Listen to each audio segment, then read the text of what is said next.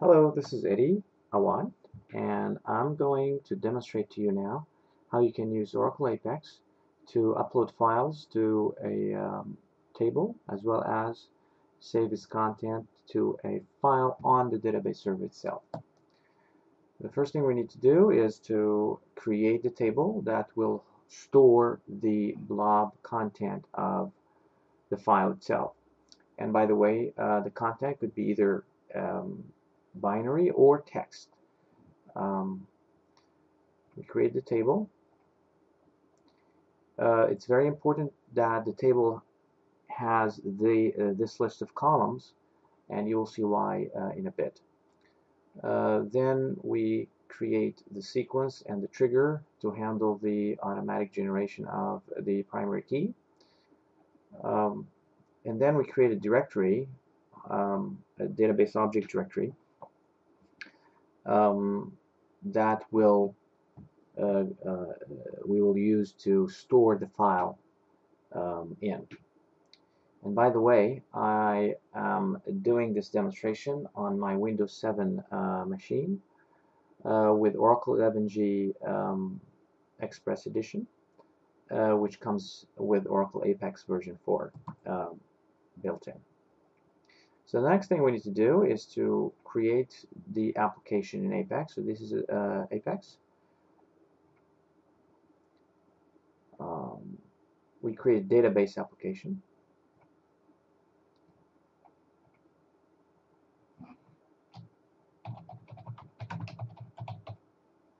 Name it upload files. Add a blank page. I don't want tabs. Accept the default authentication. I like red. Created. We edit the page. I want to create a region based, a form based region based on a table, which is the table I just created.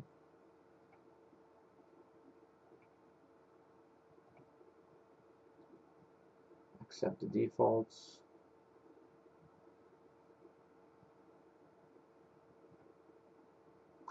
I want to select blob content.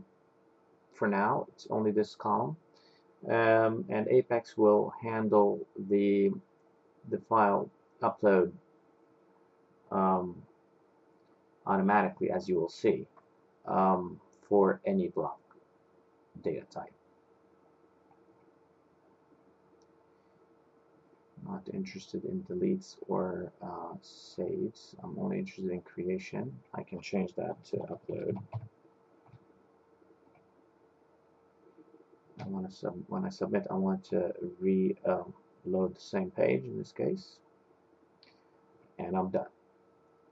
Before running the page, I'll go and edit it. I can just delete this region if I want to, but I go to the P1 blob content Apex item that was automatically created. In this case, I want the storage to be based on a blob column specified in item source attribute, and this is why I created the table with these columns, because Apex will populate them automatically for me if I put these values here. And I believe this is also case sensitive, so it has to be capital. File name here, character set, and last updated. So here's kind of the mapping to the table columns.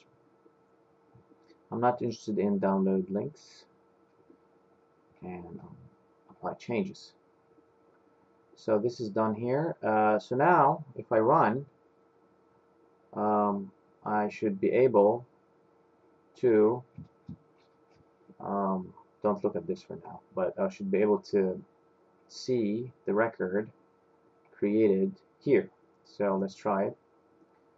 So as you can see, choose file. This button was automatically created for me by Apex. So that's pretty cool. So choose file. My data. This is just a sample text file I just created. And upload. Done. So I go back here and select from that X-Files table. Here it is. Blob. You can see it from SQL Developer. You can actually see the values here. Now, this is not what I want 100%. I want to actually write the blob content to the ctemp directory on my server, or any directory that is mapped to a directory object in the database. This is the code.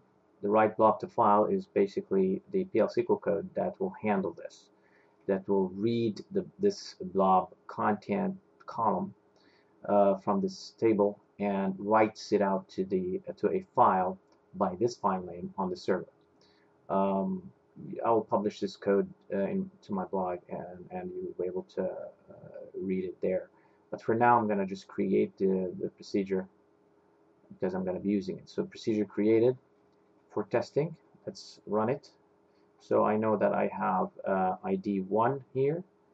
So I pass it as a parameter, and the files, this is the directory name. So if I run it right now, it's done. I should be able to see. Here it is. This is the file. The source of the file is basically the blob content column in my table. Here it is. So but now I want this procedure to be automatically called, if you will, or executed when I upload the file in Apex. So that's fairly easy to do in Apex. I'll go back to the page and edit it. In this case, I'm going to add a page processing. Create a page processing. And in this case, it's going to be PL SQL. Well, I can name it write blob to file. It's going to be triggered on submit, so after I submit and after computations and validations. And I am going to call this procedure. But first, I will make sure that I will pass the P1 ID page item, which contains the primary key of the record that contains the blob content I want to write to a file. So next, and I want to trigger it only when I click on the create or upload button. Create process. Oh, the process should be executed before resetting the page, otherwise the PID will be empty. So I'll change that to 35, the sequence. So now this should work. However, there's one more thing I need to do, which is making sure that the PID contains the primary key that was just created. I changed return key into item P1 ID in the process row of X-Files processing. Apply changes. So now I'm ready to test. So let's run. I'm going to choose a file.